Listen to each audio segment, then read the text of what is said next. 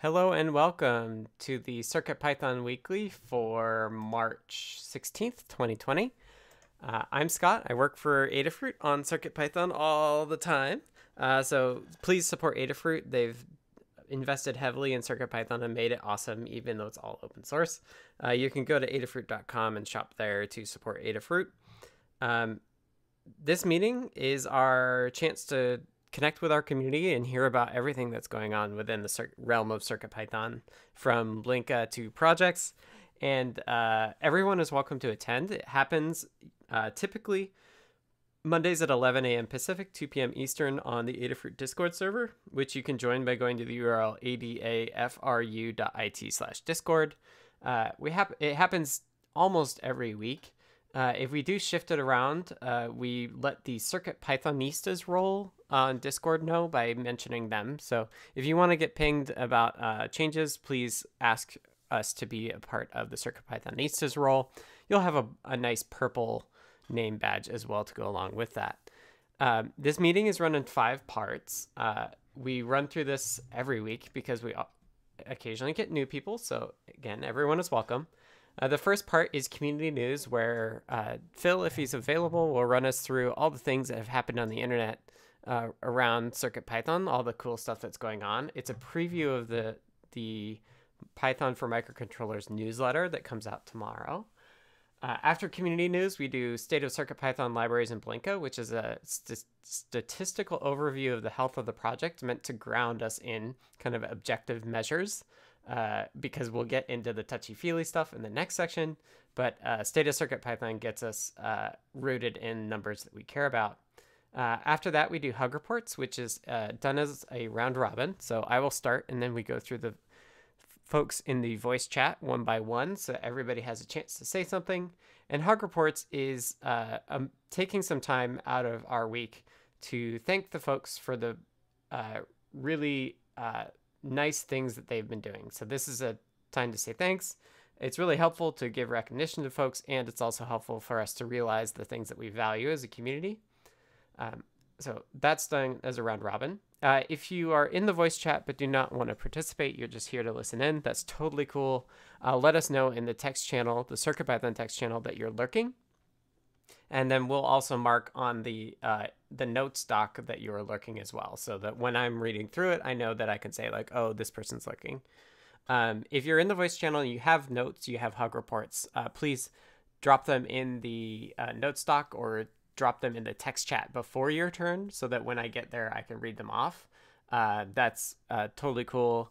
This meeting is recorded. I forgot to say that earlier. So your voice will be recorded, and the video from the CircuitPython text channel is recorded as well. So please be aware of that. And if you opt to not have your voice recorded, totally cool. I'm happy to read it off for you. The next section is done as a round robin as well. So same guidelines apply there. Except this is status updates, which is a chance for you to say a bit briefly about what you've been working on in the past week or since you've last kind of dropped into the meeting, and then talk about kind of future work that you're doing as well. It's a great way to just have a feel for what everyone's doing and give tips and tricks across between people, for in case there's like, oh, like make sure you look into this, or this was worked on before and here's the issues with that. So that's status updates. And then the last section that we have is In the Weeds, which is kind of a general free-for-all for if you have questions that like Dan or I or Jeff or somebody else can answer for you. That's a good place to talk about it. It's at the end so that we can go into depth if we need to. If you have topics for In the Weeds, please drop them in the In the Weeds section with your username in the notes doc, so that when we get there, we can just breeze through it and go through it all. So this is this was typically about an hour, but we've had more people. So kind of prepare yourself for about 90 minutes of CircuitPython goodness. If you're watching this after the fact and 90 minutes sounds like a long time, we do take notes, and in the notes we have time codes. So you'll hear me stop and stutter, but that's me synchronizing our notes with the time on the recording so that you can skip through all the things that you want to hear. And with that, I will take a time code and hand it over to Phil for community news. All right, thank you so much, Scott. Mm-hmm. All right. So we had started this whole CircuitPython thing as code plus community, and now more so than ever, I'm so happy that we can all come together every single week. We'll be doing a lot more together, and a lot more people will be coming in, is my guess. So we are now 17,000 people on Discord. Congratulations, everyone. We have a lot of folks that decided to come in over the weekend due to school and work closures. Give them a warm welcome as they come in. I will be doing a blog post soon. And we also have some things for people to do this week. Starting Wednesday, we are changing the hours of show and tell. We've been doing this for a decade. It's usually been a half an hour. Sometimes it runs a couple minutes over, sometimes a little bit less, but we will be doing show and tell every Wednesday, 7 p.m. to 8 p.m. This will probably be the biggest worldwide show and tell because it's the only one that's been consistent over the last decade. I hope other people copy this. I hope other people do it. All are welcome. People can show their work from home setups. They can show their CircuitPython project. They can show their cats. They can show what their kids made while they were doing schoolwork from home. Whatever it is, I will have more information. Please get the word out. I think a lot of people could use that break, and it's something we're very good at.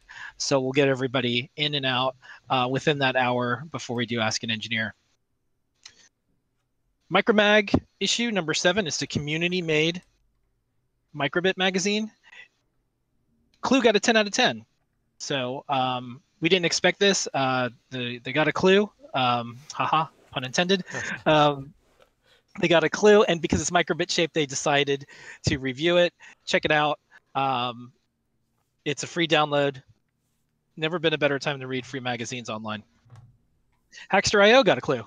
Alex she's in our community. Also kicked the tires on it. They have an MCU Monday, Microcontroller Monday feature. Watch the video with that. I've been collecting tweets. Thank you so much, everyone who tags things, @s things, hashtags it. I love reading these out. This is my mini mailbag that I try to have in our weekly chats here. CircuitPython is fast for prototypers. The working code is less than 100 lines, totally readable if you already know Python. No tooling is necessary. Good example of what we're trying to do with CircuitPython. We released a video for Adafruit.io if you haven't tried it out and you want to get the trailer for it, essentially. That is it. We also did a video series with Bob Martin and Microchip where we showed a lot of CircuitPython stuff. So those are good videos to catch up on. Scott and team might want to talk about this later on in the vid chat. When I write the newsletter, my audience is a lot of it's our team. So it looks like some folks already got some more tiny USB stuff going on for the ESP32S2. So I linked that in there.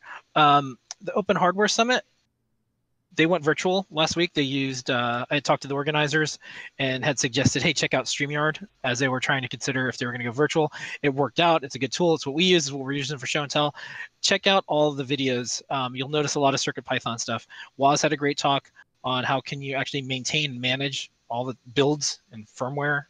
Other examples that kept coming up was how we work together with the community, how we do open source software, how we do open source hardware. It's about 6 or 7 hours of video altogether, and there was also a Discord chat that you can check out. Professor John G posted up free teaching resources for CircuitPython all in one spot over Google Docs, so check those out, especially if you're an instructor and educator. Now's a good time to use this. And this is all part of our newsletter. This will be going out tomorrow, Tuesday, around 11 a.m. Thank you for any of the @s, the hashtags, and all the things that keep the newsletter chock full of good things. And we'll see some of you here in Discord. Maybe some of you please stop by Wednesday if you're not doing anything between 7 and 8. Show off some projects and more. And I look forward to all the neat things that we're going to do together. And thank you so much, Scott. I'm going back to work. Awesome. Thank you, Phil. I haven't actually seen the ESP32 forum thing, so that's definitely on my to-do list to look at later. That's right. This is when I see stuff, I'm like a truffle pig. I'm just like, ooh, Scott's gonna like this. Yeah. I mean, I've seen the stuff on the Tiny USB. I lurk on Tiny USB repo, but I don't lurk on the ESP32 forum yet. Yeah. That's my quote of the day. I do always. I'm a truffle pig for Python news. Good thing there's lots of truffles out there. There is less truffles. All right, take care, everybody. Thanks, Phil. Okay, next up we have State of CircuitPython libraries in Blinka. This is a chance for us to talk numbers. And the idea is that these are numbers that we feel like reflect the health of the project overall. And we do this in 4 parts. First, I'll talk overall, and then we'll talk core, library, and Blinka specifically. So overall, let me take a time code. We had 314 pull requests merged, which is by far the largest number that I have ever seen in here. I think we credit 13 authors for this, but I believe that the bulk of that is for for Pi Day. I know, I love that. I believe the bulk of that is automated PRs done by Summersoft for updating the code of conduct. So we didn't just get a ton of contributors all at once. We just have one that's really good at automating stuff. So folks to thank who I haven't seen here either frequently or at all. Richard A., Jay Reese, F. Gallier, D. Cloud, Geek Guy Wyoming, or which I assume the WY is. And then the other folks are regulars. So thank you to all the authors. We had 12 reviewers, so thank you to that as well. I think that's one of the higher numbers of reviewers. And as always, if you've been in this meeting before, we encourage folks to start by reviewing. It's really helpful. Because we're so hardware focused, there's a lot of work to do just trying code on devices. And we really appreciate it when people are able to drop in and say, hey, I tried this thing, it works, or not. So if you want to get started in contributing to CircuitPython, reviews are a great way to do it. Lastly, in the overall section, or second to last, we had 14 closed issues by 9 people and 19 opened by 8 people. So more people involved in issues. We're up 5, but that's not the end of the world. Overall, I would say that we're close to doing 5.1 with Microlab, which would be cool. We'll need to check in with Jeff and Zoltan with that. But no huge fallout from 5.0. I think people are using it and really enjoying it. So nice job, everybody, on making sure 5.0 is solid. It's actually quite surprising to me that we haven't done a 5.01. So that's cool. The libraries continue to grow. We're well, I don't know if we're well over 200, but we're definitely over 200 libraries. And that's a testament to Kattni and the folks that have been leading the library work. So thanks to them. And then Blinka continues to grow as well. I'm always pleasantly surprised to see how many people in the CircuitPython and MicroPython forum on Adafruit are using Blinka on their single board computers. It's awesome that people can go from the small micros all the way onto the Raspberry Pis of the world. So thank you to Melissa for leading that charge. And with that, I'm going to talk about the core, and then we'll go to Kattni after that. So brain can't time code and talk at the same time. For the core, we had 4 pull requests merged, so obviously we didn't contribute that many to the 314, although I guess we got the 4 in there, so that's cool. We had 2 authors, Hierophect and TG Techie, so thank you to them both, and 2 reviewers, Hierophect and myself. Thank you to reviewers as well. We have 9 open pull requests. We only have 1 that's been open more than 100 days. I think Jeff deserves credit for wrapping up the F-string PR that was open for over 200 days and got that merged in, or at least revived it so that we'll get it merged in shortly. So that's 9 open pull requests. On the issue side in the core, we had 5 closed issues by 4 people and 6 opened by 4 people. So we're net up 1 for a total of 264 open issues.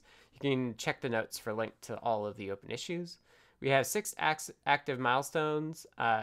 Thank you to Dan, who closed the older 2. We have a 5x features and a 5xx bug fixes. We have a number opened in bug fixes, but I don't believe they're urgent. So that's no big deal. Most of them are long-term, which is our designation for stuff we want to do in the future, but not that aren't immediately prioritized. And then we do have a link to the download stats, but I don't believe it's actually working, which is something we should do in the future. With that, I'll hand it over to Kattni for libraries. Thanks, Scott. Mm-hmm. So across the libraries, we had 310 pull requests merged. Many of those were the code of conduct update. The creation of said PRs was automated. The merging was not. So that was a huge push that Summersoft and I did. And Foamy Guy also helped out to get all of that merged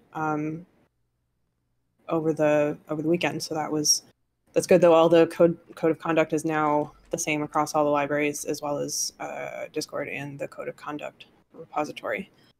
So we had, of those 310, we had 11 authors. So not all of them were code of conduct related, and 11 reviewers. So thank you to everybody who has been participating in that and contributing. All of your contributions are very important. In terms of merged pull request, I removed about 5 pages of the list from the notes, but I put a link to the library report if you're interested in seeing that astronomically long list. It does show all the pull requests that were merged over the last week, and I left in the ones that were 2 days or more because those were not code of conduct related, which means we have 139 open pull requests. Our oldest one is 434 days. That one's a work in progress that hasn't been touched, that I think we can probably just close it out and the author can reopen it if we want to continue that. But we need to take a look at the rest as well, as there are some others that are fairly old. So we had 9 closed issues by 6 people and 13 opened by 4 people, leaving us with 170 open issues. If you're interested in any of this information, it's available at circuitpython.org/contributing. You can find a list of open PRs, a list of open issues, and a list of library infrastructure issues, all of which are great ways to get started contributing, as it were. Over the last week, we had 1 new library added and a number of updated libraries, the list of which I will not read. And that's where we are with the libraries. Awesome. Thanks, Katney. All right. Next up, we have Blinka from Maker Melissa. Hello. Actually, I should have done a microphone test. Can you hear me? Yeah, you sound good. Okay. Let's see here. Oh, the thing moved on me here. Mm-hmm. Here we are. Okay, so we had 0 pull requests merged by 0 authors and 0 reviewers. There are now 0 open pull requests. There were 0 closed issues. There's remaining 36 open issues, and there were 4,098 PyPI downloads in the last week, which is actually a big increase from what I normally see. Awesome. And we currently have 38 boards supported. Great. Thank you, Melissa. All right. Next up, we have Hug Reports. Hug Reports, as I said before, is a chance to say thank you to folks for the work that they've been doing. And we do it as a round robin, so just as a heads up, I don't know if anybody's new, but please let us know if you're looking. If you don't know or don't remember whether we got it, you can always check the notes doc and make sure that next to your name it says lurking or not. It's super helpful because then as I call on people, we can keep the pace up, which is good. So let me start talking about pace. I caught a number of them. First and foremost, I want to say thank you to Katney and D. Harada for all the Black and Pilot work. Very cool to see us refining the formatting of all of our libraries and stumbling across some things that are kind of weird and good to get out of there. Thank you to Jeff Epler and Paint Your Dragon for the upcoming Protomatter RGB display work. I'm very excited to see those displays supported. And it's one of our first collaborations with Paint Your Dragon to get the core C code shared between Arduino and CircuitPython, which I'm excited about. Thanks to Lady Ada and PT for giving me the streaming keys to the kingdom on this weekend. I streamed for about, I think it was about 2 hours, just over 2 hours, not CircuitPython, but Tiny Logic Friend. And they supported me and gave me the restream key. So I was on YouTube, didn't manage to work, but Twitch and Facebook and LinkedIn and Periscope, I think, are the other 4. So thanks to them for that. And there's now a video up where I cut the first 5 minutes where it was just me or just the splash screen for the first 5 minutes, trying to get YouTube going. So that's up on YouTube now, which is youtube.com/Adafruit.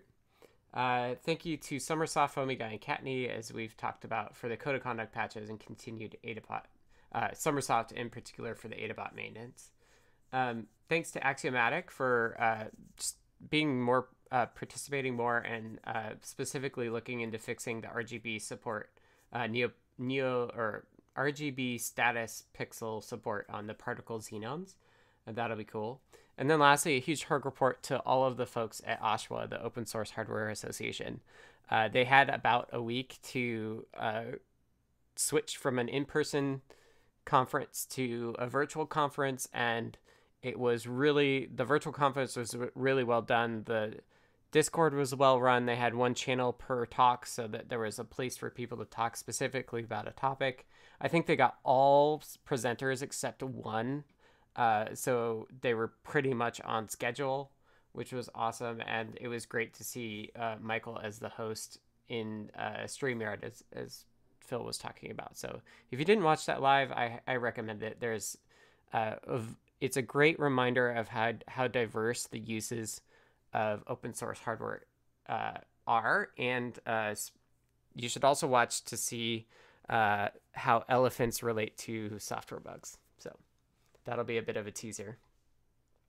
Okay, and with that, let's circle back. I think I'm the last on the list. Yeah, those of you who watched it know what I'm alluding to. I will just read off a couple here. It looks like from Andrew Tribble, after I take a time code. Andrew Tribble says, group hug to all, missing the meeting. Anecdata says, hug report to Foamy Guy for all the in-depth community support on CircuitPython and other troubleshooting. Anne is lurking as well and says, group hug to all. Carter is lurking. Seagrover is text only and says, group hug to the team and community. I especially appreciate some of the recent work done to maintain a more uniform user interface, such as the change for LED matrix brightness, and to the maker community at large for stepping up to recent challenges to support the online community with free educational and teleworking tools. So that's from Seagrover. Charles is lurking, so we'll go to Dan. Okay, thank you. So first of all, I'd like to give thanks to Phil, who was on earlier, because he's spending a lot of his time during the day these days keeping Adafruit running during the coronavirus crisis. They're doing all kinds of things to make sure that people can either work from home or stagger their shifts to take time off as necessary to care for people who are at home, like kids or partners or elderly people. And Phil's being extremely proactive about this. They already have a paid sick time arrangement. They're being more flexible about that. It's really a model for how companies can work and continue to operate during this crisis. It's very impressive. Okay, and in this same vein, I'd like to thank the whole group for a warm and supportive community. It's wonderful to be able to have this available even when a lot of things are going wrong in the rest of the world. And finally, thanks to AT Makers Bill, who's building a solar-powered thing to go on his boat dock to measure like the height of the tides and things like that, and wants to make it work by solar power, and has some interesting problems with battery charging and brownout and things like that, and is making us rethink about how safe mode and brownout work. Okay, thank you. Thanks, Dan. All right, Dave P is lurking. David Glad is text only, so I'll read those off. David says, hug report to Maker Melissa for bootstrapping me on the Bit Buggy. Hug report to Lady Ada for accepting a PR that supports for the scroll fat HD in CircuitPython IS31FL3731. Hug report to Tony DeCola for making the IS31FL3731 library in the first place. And a second hug report to Maker Melissa for the text scrolling example. All right, next up, we have notes from Drew. Drew says, thanks to everyone who participated in the virtual Open Hardware Summit. Thanks to CircuitPython for being a role model for an online community. Open Hardware Summit used Discord effectively and also StreamYard. Thanks, PT. And thanks to those that joined the Badge Hacking channel on the OHS Discord and discussed concepts for CircuitPython apps. And then there's a link in the notes for joining the Discord, which I'll plop in. It's not too late. It happened again. You could re-watch the video on YouTube and chime in there, but no big deal. So thanks to Drew for dropping those notes in. Next up, we have notes from Foamy Guy. Foamy Guy says, hug report to Deshipu for creating the Pew Pew devices. My Pew Pew M4 is scheduled to arrive this week. Super excited to play with it. Hug report to Jerry N for testing out an issue with the RGB LED on particle devices. Group hug for this wonderful community. Getting more involved over the past few months has been incredible. I'm very happy for all the people I've met and things that I've learned along the way. And a hug report to Tan Newt, myself, and Maker Melissa for feedback on CircuitPython.org downloads page tutorial links PR, as well as Raspyonic for initially adding many of those links. Okay, next up we have Geek Guy. Do you have a mic? You're not marked as lurking. Scroll back.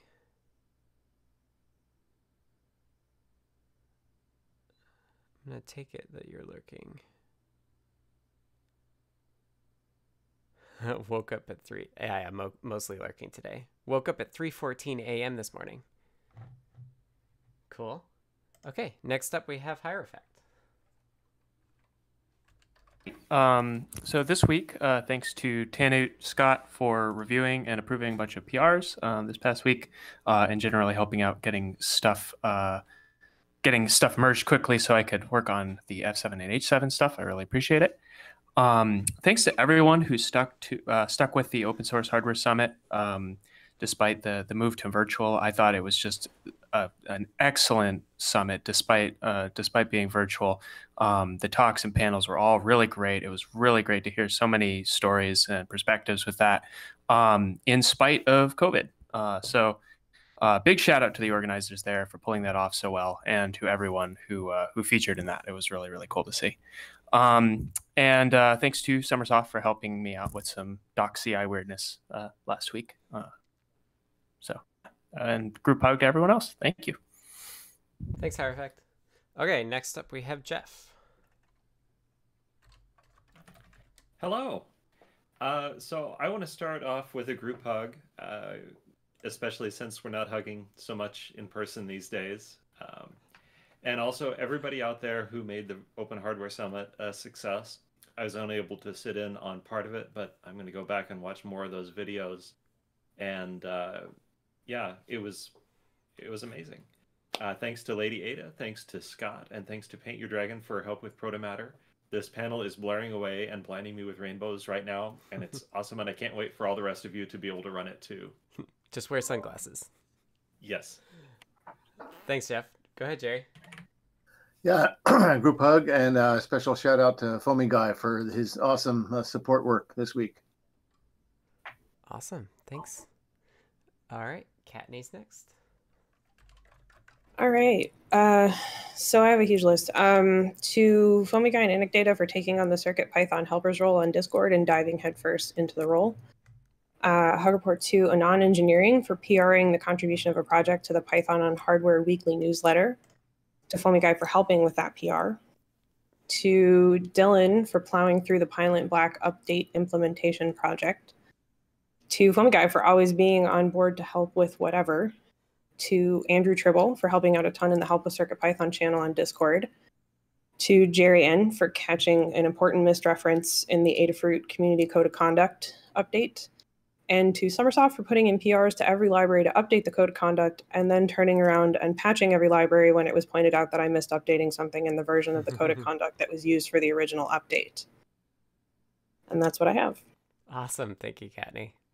Okay, Kinger North and KJW are lurking, so we'll go to Maker Melissa. Hello, let's see. I wanted to give a hug to Drew and everybody else involved with the open source hardware. and making it a great conference and making it virtual because I was able to at least listen in, and to Tanu for streaming on Saturday. I still need to watch it, but it's available now. And group hug to everyone. Awesome. Thanks, Melissa. Next up, we have Marius. Hello. Hello. You hear me today? Yep, you sound good. Nice. So I want to thank Zoltan for Microlab and for the time he took to answer my questions. Thank you very much. And collective hug, because you are the most amazing tech community I know. And thank you to all. Awesome. Thanks, Marius. All right. Next up, we have Mr. Certainly, who's text only. I'll read that off. Mr. Certainly says, thank you to Drew Festini and all the organizers of the Open Hardware Summit for an amazing conference. This is how you do a virtual event. I hope smaller communities who can't host an event in person will use this as a template. Thank you to Tan Newt and Lady Ada in the chat for an excellent stream on Pi Day. It's super useful to see troubleshooting, debugging, and the overall thought process when building tools. All right. MS Costi is lurking, and Summersoft is text only, so I'll read that off. Summersoft says, hug report to Kattni and Foamy Guy for the Code of Conduct PR reviews and merges. We did 220 plus of them in under an hour. And a group hug from Summersoft. Nice work. And last up we have, I'm gonna guess Simon? Is that, I hope I'm pronouncing it right. There's a Z in there I don't know what to do with. But Simon says, thanks to Lady Ada for leading an awesome company and supporting open hardware and software. And thanks to Tan Newt and Kattni for all other contributors to CircuitPython for great work being done in software and learning guides. That is awesome. And yeah, please let me know how to say your name. I try to be good about it. Okay. With that, that's been Hug Reports. Thank you, everyone, for doing that. Next up, we have status updates. Simon is totally okay. Okay, perfect. If you want to try to teach me the correct way to say it, I'm open to that as well. But I'll Americanize it until then. Okay, status updates. We do this as a round robin as well. So same thing. If you're text only or lurking, please make sure that the notes doc is up to date with that as well. It just makes it quicker when I'm going around through everyone. But please take a couple of minutes to tell us both what you've been working on in the last week or so, and then what you plan on working on in the coming week. I will start. I'm never very good about doing a split like that, so you know, it'll be what it is. For me, I've been doing a lot of work on getting the microcontrollers sleeping to save power. I wrapped up the initial sleep work for NRF52, which I think is the most promising of them. And I've got SAMD51 mostly working as well, but I broke the SAMD21 during the time, so I have to go back at the start of this week and fix up the SAMD21 to make sure that it's actually at least sleeping a bit. After that, I'm going to take a look at the IMX-RT and the STM32. They'll likely be easier because they have fewer dependencies on the existing clock. The thing with the SAMDs, for example, is that we have frequency in only for that, and it uses the time as a reference, or like the core ticks as a reference as well, so I had to change that. One random fix I did during the week was fixing up the _BLEIO for a new for Blinka, because there was a new Bleak version that broke it, and I should thank the person that let me know about it, and I'm forgetting who it was, but there was somebody else on Discord who was super helpful in finding that issue and raising it to us, so we got it fixed. I think this week I'm actually also going to work on BLE MIDI. It's one of the things that we'd like to do a learn guide on, and I don't think it'll take too much time, so I'm planning on slotting that in between the SAMDs and the IMX and the STM32 work. And then lastly, I worked on Tiny Logic Analyzer just a bit. I mostly talked on the stream, but it's hopefully helpful for people to watch. But Tiny Logic Analyzer, or not, that's not what I'm calling it. Tiny Logic Friend is a logic analyzer meant to run on existing Adafruit hardware. The goal is to basically be able to debug I2C with anything, with any any Adafruit board as the like logic analyzer part. So check that out if you haven't seen it already. But yeah, that's where I'm at. BLE MIDI and more sleep work this week. Now let's circle around. And let me scroll. Anna's lurking, Carter's lurking, Seagrover is text only, so let me read that off. Seagrover says, wrapped up the chronograph project coding and will post the repo soon. Switching to some woodworking projects for a change of pace, plan to get back to electronics and coding in a week or two. We'll audit this meeting for the next 1 or 2 sessions and we'll postpone the exam. All right. Charles and Dakota are lurking, so we'll go to Dan. Well, sorry, gotta scroll back. Yeah, no worries. Yeah. Okay, I spent several days still trying to figure out why occasionally on the SAMD51 boards we get spurious writes into internal flash at zero-sum locations.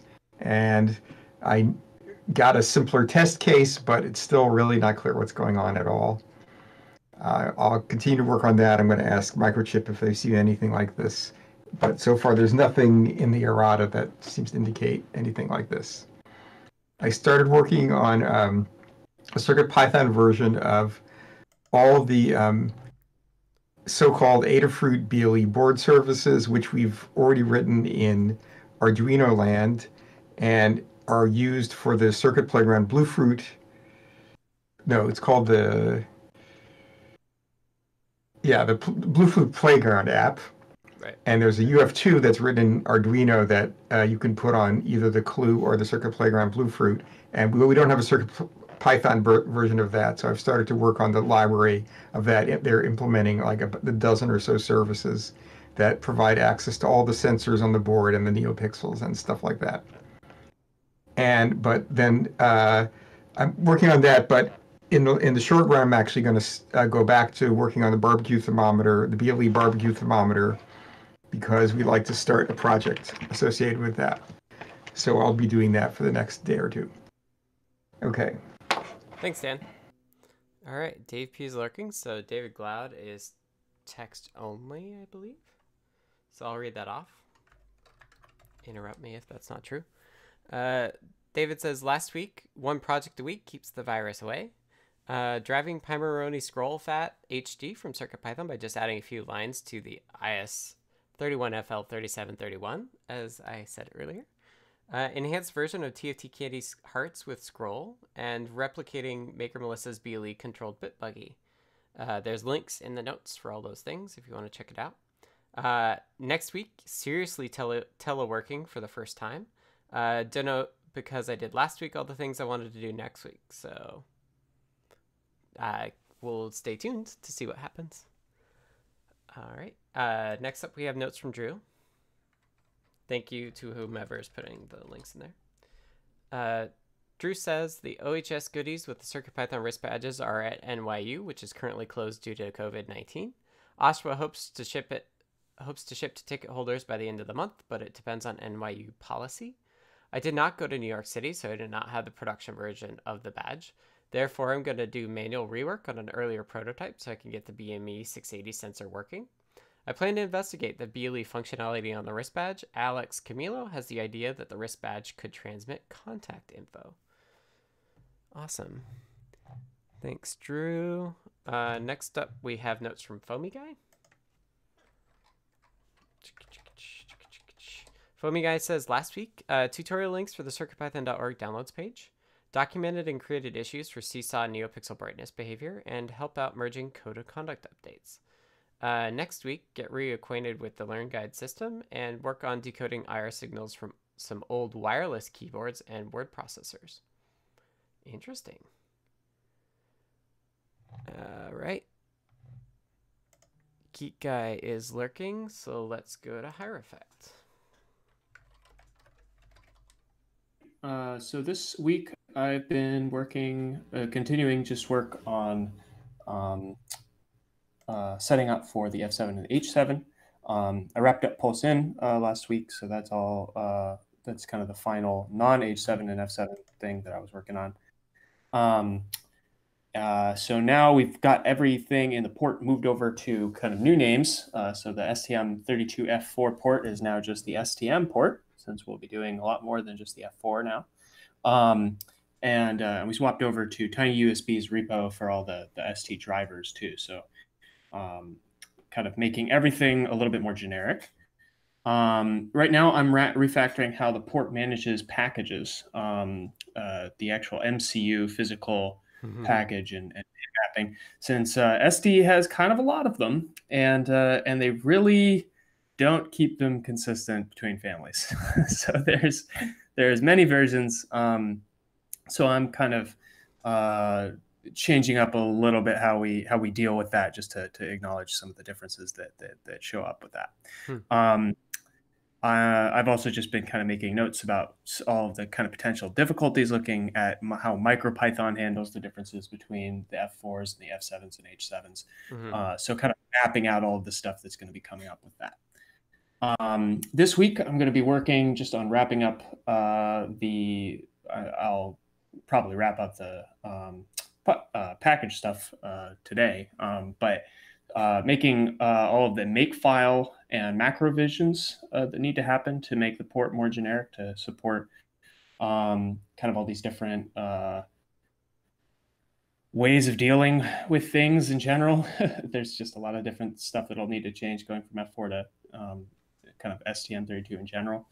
And thinking about how to incrementally add support to the various modules that have already been added for the F4. So just everything from digital I/O and kind of basic microcontroller functions, all the way up to things like pulse out and NeoPixel write. Module by module, there's going to be a various amount of work. Some of them are going to take more work. Some of them will take less. So hopefully I'm thinking about how I can kind of add support incrementally within a port for various modules, so that I can get more stuff out sooner and then follow up with more things later. Right. But my goal for this week is to get something to compile for the H743 Nucleo, and then look into kind of what boards I want to get next for that. So a lot of exciting stuff out there, like the OpenMV, and I just found out about the 32-bit, which is sort of a gaming thing, which is apparently powerful enough to run Doom, classic Doom. So that's pretty exciting. 480 megahertz. It's a lot of hertz. A lot of hertz on one board. Beefy board. Yeah. One thing I would say is that if you find that like the SPI peripheral is very, very different from the F4, I would encourage you to just, instead of pound defining within a single file, like just make a second set of common HAL files for it. Second set, yeah. I was considering that, because there is a I'll do a full review and decide whether that seems to be necessary. A lot of the MicroPython files that have this sort of multi-chip support can be pretty messy. And I haven't totally figured out whether we're going to be as messy as they are. My hope is that we might not, but it kind of remains to be seen. So I will get back to you on whether I'll be doing that. What might also make sense is just to have like all of the individual components broken out into like another abstraction layer, right? And have some basic calls, and then have those mapped into the I'll have just another abstraction layer of mapping, so that I can have everything be the same within the common HAL file, but have different stuff underneath.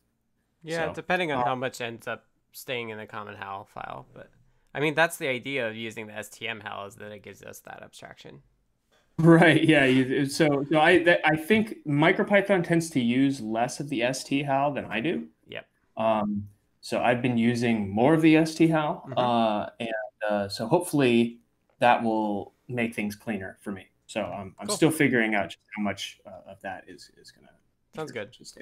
Yeah, I think we're gonna get to a model where we truly treat peripherals as like just separate ICs that are versioned separately. Like that's the reality of it. It's like the SPI peripheral is just separate from the core. Mm. But Maybe we could talk about that more in the weeds. I'd like to explore that with you more further. I want to understand. Sure, we can do that. Okay. All right. Thanks very much. That's it for me. Thanks, Hierophect. Let's go to Jeff. Hello. So last week, kind of working backwards, I watched some of the OHS sessions on Friday, and knowing that those are immediately online and that I can go back to them at any time left me free to do other stuff during the day. Anyway, I've been working on the CircuitPython bindings for this new LED panel driver called Protomatter, and it is pretty crazy, and it has to drive all of these low-level, high-speed signals for the panel to work at all. But now it's working, and I'm able to like put things in my frame buffer and then show the frame buffer on the device, and it's pretty fast. Tenet reminded me that last week I worked on F-strings, which will be pretty amazing to have, and was that just last week? And I also, I think last week, fixed the meeting calendar so that it works on multiple different pieces of viewer software. So that's some online viewer that I used, and Google Calendar, and then one that Scott used. So this is now kind of the official meeting calendar, and it should show the time in your time zone when you're using a compliant viewer program. And then it's on us to keep that up to date, and I guess show up whatever time it says, right? So anyway, this week continuing work on Protomatter. I have to imagine that that is going to extend into writing a guide or a guide page, and also it will involve creating my first CircuitPython library, because there's a small amount of kind of wrapper code that in the current form is connecting pixel buff to the LED display, although Scott and I are due to have a discussion about whether that's the direction that we want to go in, or whether we want to change it up now while it's easy. If I finish that up, or when I need a break, I'll look at issues. I do want to look at that particle status LED problem, which I don't think it's hugely tricky, but it just needs some work before it will function like we really want. And I need to remember to keep on top of those PR reviews. For ongoing fun stuff, since I've been playing with ICS files, I think I should convert my light alarm to Adafruit Blinka and add support for reading the alarm times from calendar hosted potentially on the internet. So it is already running on a Pi 3, but this will be my first experience with Blinka, and my first with digesting calendars rather than producing them. And also I realized I should do something with Adafruit IO, and I had the idea of I could log my CircuitPython building activity. So like, you know, my number of successful builds would tick up by 1, my number of failed builds would tick up by 10, and I can come back and look at those statistics later. I also like the idea of logging build sizes to Adafruit IO. Oh yeah, that would be cool. So we could keep track of how big CircuitPython is over time. Right, so there would be one feed per board, per board and language, something like that. That would be a lot of feeds. Yes. Yeah, I'll think about that. I wonder if there's a knob they can exempt us from the rate limit. Well, yeah, maybe I'll look into that. Cool. But you know, who has time? I don't know. If only we were all just stuck at home and had plenty of time to work on stuff. All right. Thanks, Jeff. All right. Thank you. All right. Jerry.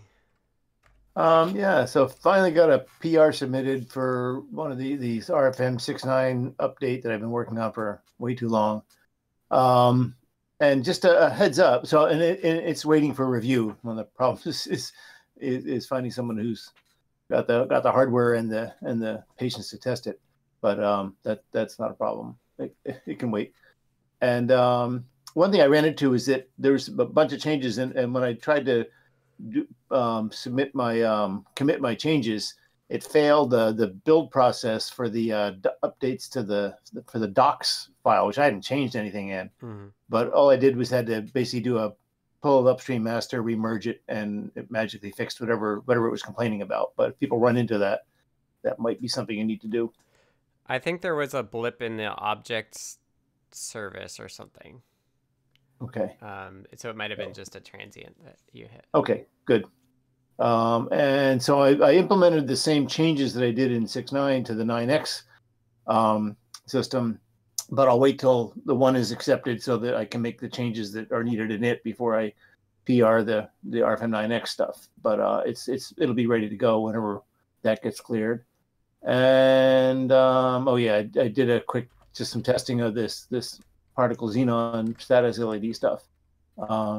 Confirm an issue that was reported by Southern Dragon. Next week, so my plan is to finish up the 9X stuff and hopefully get the PR merged for the 6.9, and then I really still want it. There's a lot more work to do on it. I'm really not all that happy with the current state of the affairs. It's better. It's a step in the right direction, but it's certainly not where I want it to be. So now I can start thinking about doing more things with it. And otherwise, I got lots of toys here to play with. I'll keep doing that.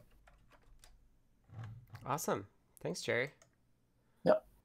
Let's go to Katney. Hello. So last week, published the Feather Sense guide. Worked with Erin, who goes by Fire Pixie, on getting code adapted for her staff project. Both in making the original code she was using work the way that she wanted and helping her linting once it was submitted. I started the guide for the Bonsai Buckaroo. There's a bit left to do on that. I went through a number of Pylint black PRs, renamed Adafruit CircuitPython radio to Adafruit CircuitPython BLE radio, so that's more specific and clear, and worked with Summersoft to get the code of conduct updated across all the libraries. There'd been enough drift in the updates that an initial patch wasn't viable, so it required making a PR to every lib and then merging said PRs, and then Summersoft patching them all afterwards because I missed something. So this week, today's Library Monday, PR edition.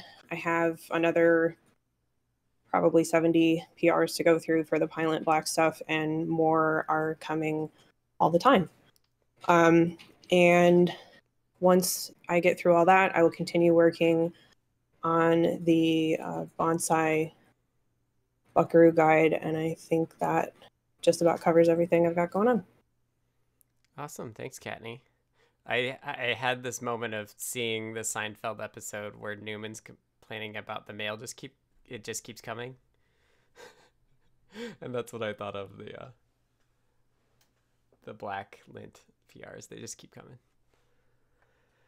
Okay. Maker Melissa. Hello. So last week I tested PRs on displays just to make sure they still worked, and they did. I worked on fixing some rotation issues on the capacitive touch display on the Raspberry Pi.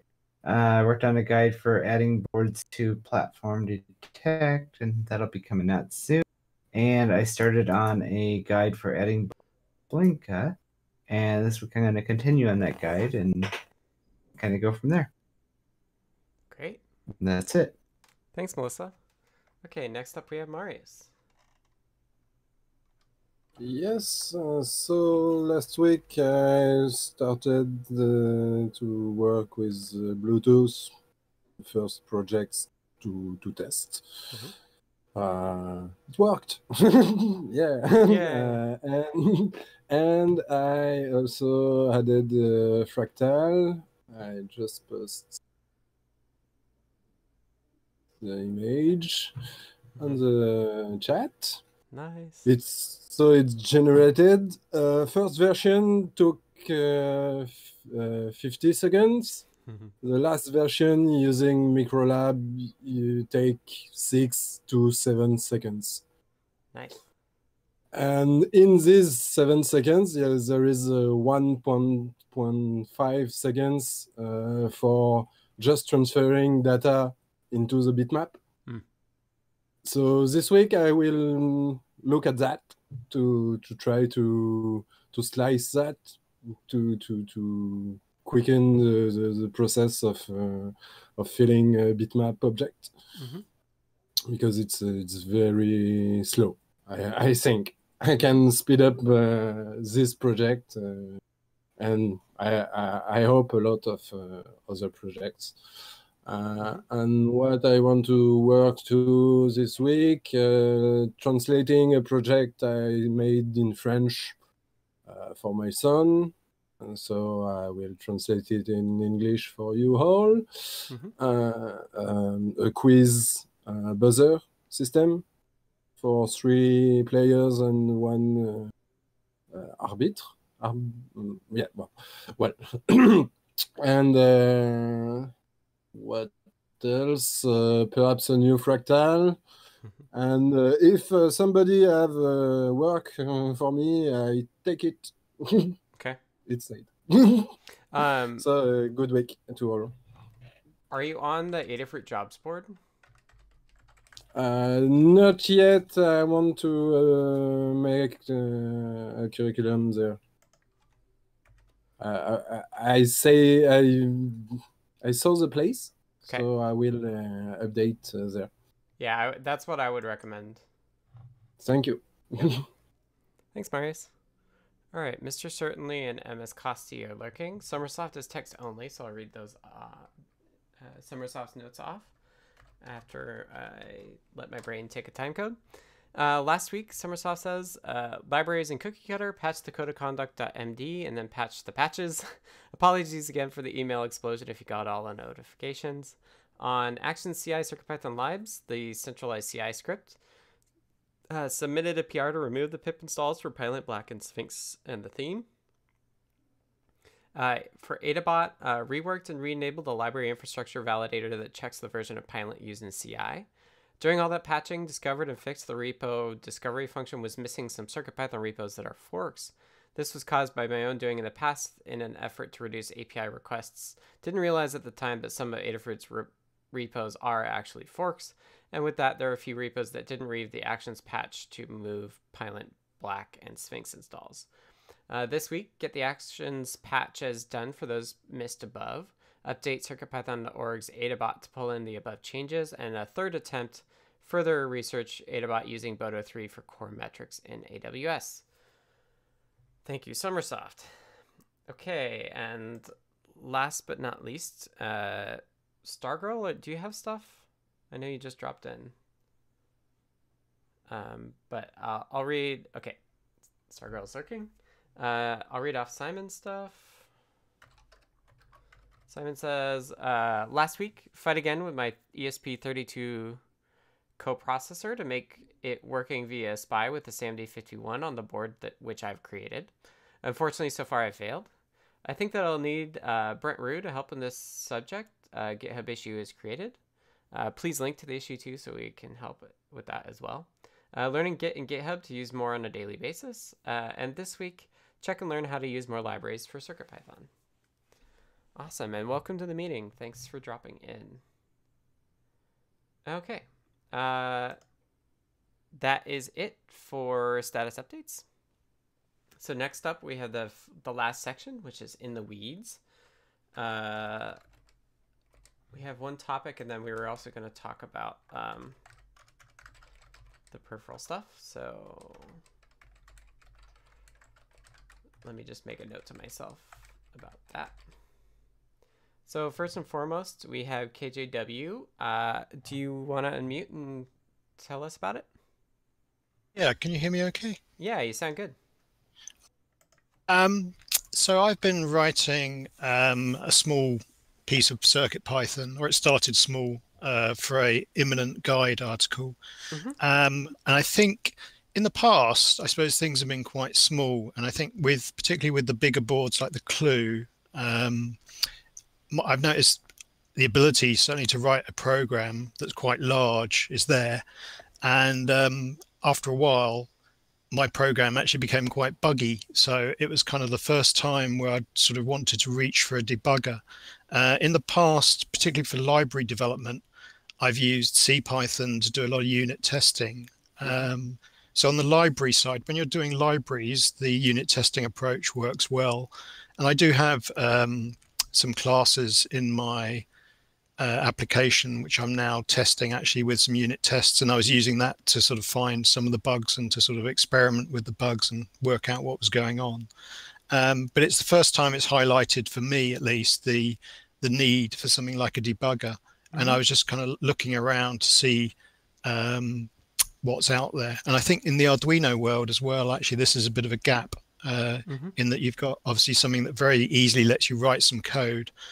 But I suppose most of us are used to using quite sophisticated features now in IDEs with very integrated debugging. And I was just kind of curious how much need there was, and particularly from the typical programmer, not necessarily someone who can sort of dive in and who's got kind of hardware debugging and can understand perhaps what the Python system is doing under the covers.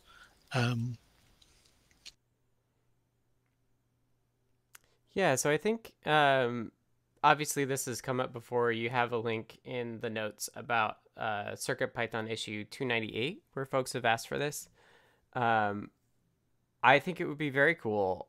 The thing is, the but on that statement is that I don't think it should be a priority for us to work on because it in itself doesn't unlock, like, our focus is on beginners, and beginners tend to have a lot like not very much code. So when it comes to doing things like working on BLE MIDI versus working on the debugger stuff, I have to pick BLE MIDI because that enables another sort of class of projects for people to do. Working on sleep is the same way, where it's like without that sleep functionality, you can't do like as long battery powered stuff as you could otherwise. So I think if somebody did the debugger work, that would be awesome and epic and good to get in. You mentioned in the notes as well that Mu would be a way to do it, and I would expect. I mean, I haven't talked to Nicholas about this, but I would expect that he would also push back on the idea that it needs to be in Mu. That being said, I think the person who I haven't actually been in contact with yet and should have hug reported, but somebody's working on a CircuitPython VS Code extension, and to me, that's the place that would be the most interesting to see the debugger integration. Yeah, I suppose for me, I was thinking about it actually running the code on the board with a remote debugging. But I suppose there's obviously other options as well, perhaps for emulating the boards. I mean, you see it in, I suppose, the make code world. At least on the make code arcade, they've got a reasonable debugger in that. Interesting. I mean, I haven't looked at make code very much. I think the ideal would be that it would be running on the hardware, and like the thing is that I've never really used the debugger for Python myself, so I don't have a lot of experience. Like I have zero experience with that, so I don't really have an idea of whether there's just a few. I think there's a few primitives under the hood that the PDB hooks into, but I just don't have that background. So I feel like this is something we should definitely merge in if there's stuff that we need to do. Yes, thank you, Simon. The Joe DeVivo stuff is really, really interesting. I tried to reach out through an issue, and because I noticed that there's stubs for all the native C modules in there as well, which is something that I'm really keen on having for autocomplete. But I think that is the right place to do debugger, and I imagine VS Code has a way to like control a debugger under the hood as well. So I would reach out to Joe and see if you can't coordinate with Joe on doing that. And of course, if there's like, oh, I need this one thing in CircuitPython, we can talk about how to get that lowest level stuff in there. But I don't know what it is. Okay, I'll have a look at. Yeah, I was unaware of the Joe DeVivio stuff. So I'll have a look at that. Yeah. Thanks. And it's super new. Like I think it's only been on my radar for like the last week. So yeah. It looks really good though. I like browsed the repo and it had like all those stubs and stuff. So thanks, Katney, for attending. Okay, we've got it's version 001. Okay. I think the thing that you need in the core is this sys.setTrace, and that's in MicroPython now, so it might come in if we ever do this fabled merge from MicroPython into CircuitPython again. Okay. I mean, that is something I'd like to do. I know. I would like it too. Yeah, it's a lot of work. We got to get some other stuff out first. Okay, thanks for that, Jeff. And so, yeah, I think KJW, think, yeah, we should do it at some point. It's not a huge priority for those of us funded by Adafruit. But yeah, we're currently based on somewhere between 1.11 and 1.12, I believe. We actually asked Damien which commit we should pick between there. And I would like to do one more, but it gets harder and harder as time goes on. So I'm not sure whether we'll do that many more. Okay, let's keep going. Let me take a time code. Hierophect and I just wanted to chat a bit more about the structure stuff. So we were talking about the STM32 F4 versus the F7 and H7 ports. And I think what we're doing, or what we should think about in the long term for structure of CircuitPython, is thinking less about chip families and more about they're all Cortex M's, or they're mostly Cortex M's with different peripherals on the outside and how they're connected together.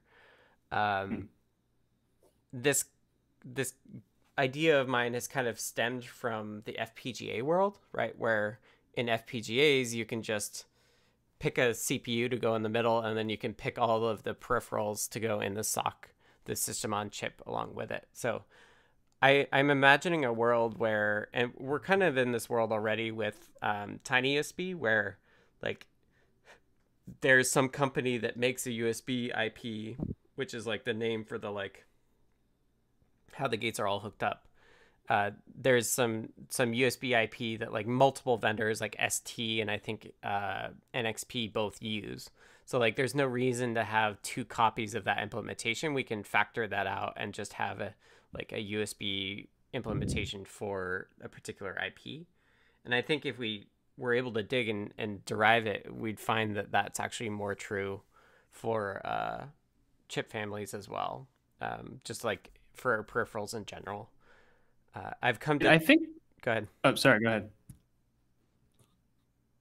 Finish your thought, please. I was just going to say that I think I've come to think of peripherals in a system as on a chip in a very similar way that I think about like I2C sensors that you have on a board, right? Like it's just a separate set of logic that is running independently, except there's like a way to write commands and read state back and forth. Now in a system on a chip, there's interrupt lines and there's like a wide like 32-bit bus between them, but the reality or the mental model that I have is actually more similar to the just like peripherals are independent, the versioning of peripherals is independent, and it would be nice to like move to a world where we think about that more broadly that way. Yeah, I guess my question is I feel like we're not necessarily that far from that already, are we? I mean, we have the common HAL, we have kind of separate versioning, and then, we have the ports separated into, the ports also have to hold, the board and package and peripheral information, right, which is really just, abstractions like basically, beyond the peripherals being different, you just have to know how they're physically mapped onto the pins, Right. And that's pretty much all the information that's really in a port, I mean, we don't have too much else. So I guess my question to you would be, is there stuff that you envision changing in the future that you think would like take this one step further in being its own sort of unique versioning? Yeah, I think kind of what I would, if I had to guess at the long term, I would kind of move the common HAL stuff out of particular ports directory and have that as a top level. So you'd say like common HAL, bus IO, and then you would have different peripheral types or something like underneath that instead. And then you could have like another top level for boards that just does board level stuff. So you like move away from this idea that it's per vendor and more on a like per board kind of basis, but interesting. So we would have a different common HAL for the peripherals. That's like the base. So I don't know if, I mean, in some cases, I imagine that would be, because there's some stuff that I've been able to do structurally very, much the same as, NRF and Atmel, which like pulse in is a good example, where it's just basically the exact same thing. Yeah. And then there's been other stuff that has had to be different because of vendor differences, particularly in terms of how interrupts and stuff are handled, which would be much more annoying to handle if I was doing them on a lower level than where I am. That might be able to be avoided if everything was done on the register level. Right. Like 100% of everything was done on the register level. But that would just be my concern, is that there are, you can kind of just track that in terms of like the files that have different static functions to handle, non-common HAL static functions to handle different stuff. Yeah, and I'm not trying to say like this is something we're gonna do right now, but like this is when you're thinking about, should I do a bunch of pound defines in the same file to have the same file shared between F4 and F7? I don't think, like, if they're very different, then you shouldn't do that. You should do it at the build. You should do it at the build level. Like file just inclusion level. Yeah, just keeping having whole distinct. Right. So like when we did SAMD51 after 21, like the peripherals were basically the same, except there was a few cases where like they had, like SAMD21 had this weird thing where you'd have to like write an index to a register and then access shared registers, whereas like on 51 they just had copies of the shared registers for every index. But that was the extent of it generally. So could we have like a common HAL? Could we actually have like different common HAL folders? Like, could we have like common HAL and then have subdirectories within the common HAL directory? In the same way that we have, like, I have a peripherals, I have the peripherals directory, and then I have all the different, I have STM32F4, I'll be adding STM32F7, I'm adding this new packages director, which has the F4 and F7 packages, basically. Could we do something like that for the common HAL, where it's like the common HAL directory then has subdirectories for the F4, F7, or the 51, 21, or whatever you need? Right. I think potentially, but not necessarily. I don't know if F7 is like the right boundaries that you actually want. You may actually want like a different kind of differentiation. I wish they would tell us, like, just straight up, like, who made the IP and what version it was, but I haven't been able to find that info. Dan, do you have comments? The only thing I would say is I did something. I mean, we certainly have these peripherals thing where you can factor some of that stuff out, and then the other is that I did some minor stuff in the make file when I was doing different implementations of touch-in.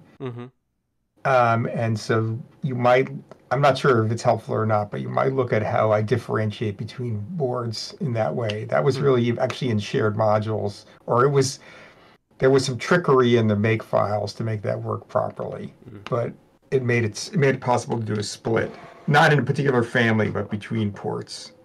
But still, the issue that I often have is that there's in ST in particular.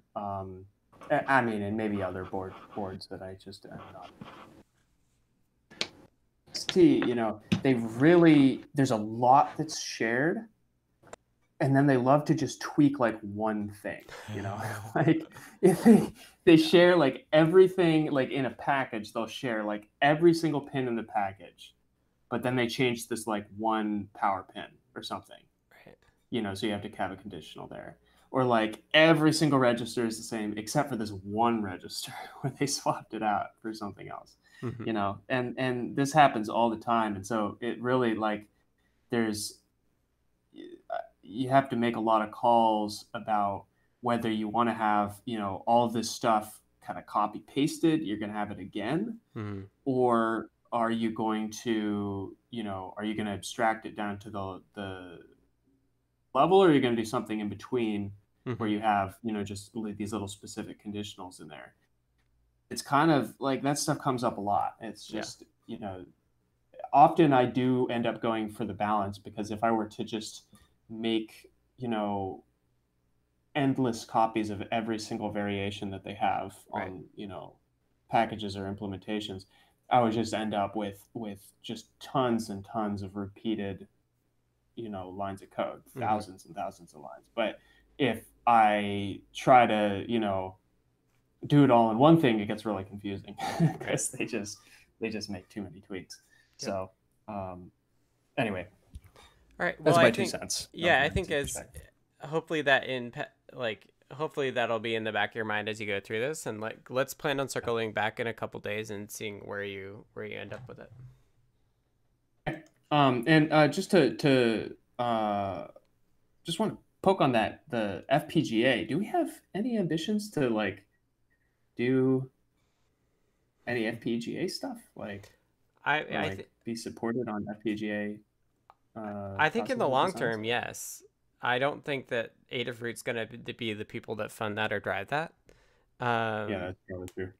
But I had conversations with Peter Esden Temke from 1Bit² about it.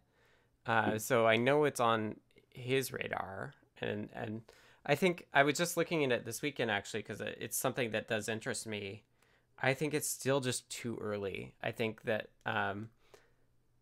Peter and Sean Zobs and Tim Ansel, they're all doing really good work pushing to make FPGAs easier and more open. They're just, it still needs more time.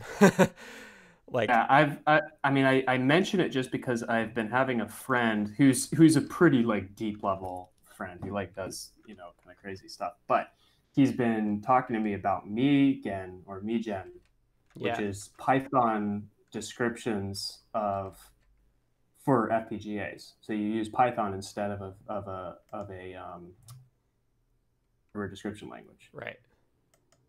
And it just strikes me as it would be kind of a bonkers idea where you use Python to design your own custom chip with its own processor and all the peripherals that you specifically want, for your project, and then run the whole thing in CircuitPython. I don't know. That makes me excited as a concept, but yeah, it does seem to be a little ways off. Right. The thing that I've been trying to push them towards is this idea that we as FPGA owners should be able to, who bought it from Adafruit, should not have to run FPGA tooling at all.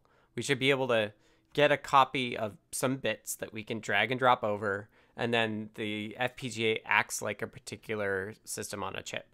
And that system on a chip should have all the documentation and tooling that a standard microcontroller would also have. And so it would be the drag and drop thing is really going to be the make or break. I feel like, having that be an accessible process. I exactly agree. And Sean has done some awesome work and with what they call the faux bootloader, which is on the FOMU, which you can buy off Adafruit. And I just got one. But it doesn't do drag and drop. It does DFU.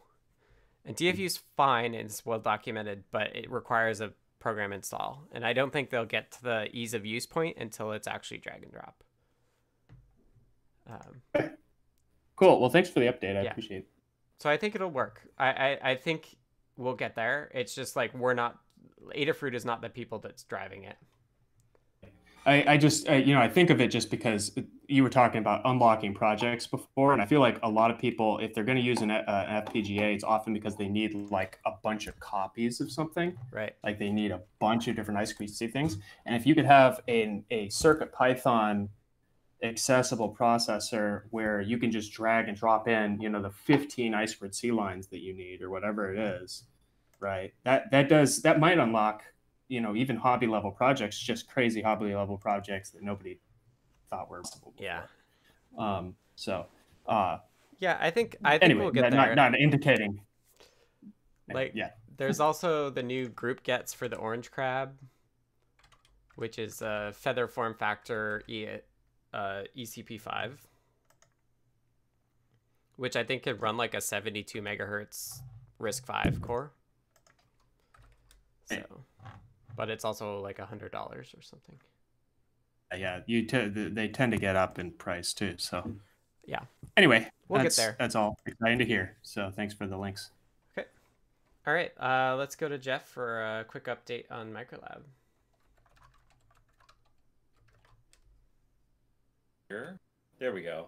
Hello. Yeah, so I haven't really heard anything subsequent to the PR being merged and this guide going out that indicates we have any killer problems. Okay. I know that Zoltan has some directions that he wants to take ULab, but after, I think after we do 5.1.0. Okay. So from my point of view, what I would like to do is just verify that there's nothing that we haven't pulled in via our submodule that we want. I think it's a small number of commits to review, and if nothing turns up there, then I believe it's good. Okay. I think the one thing we wanted to make sure to do was move something to extra.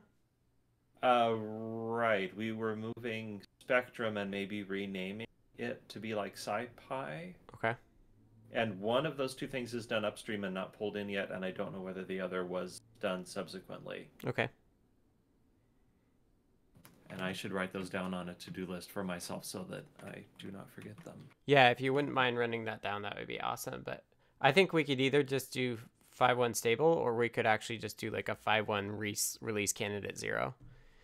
I think it probably needs to be release candidate, don't you? I think it's fine because then we actually have something a little newer on the downloads page.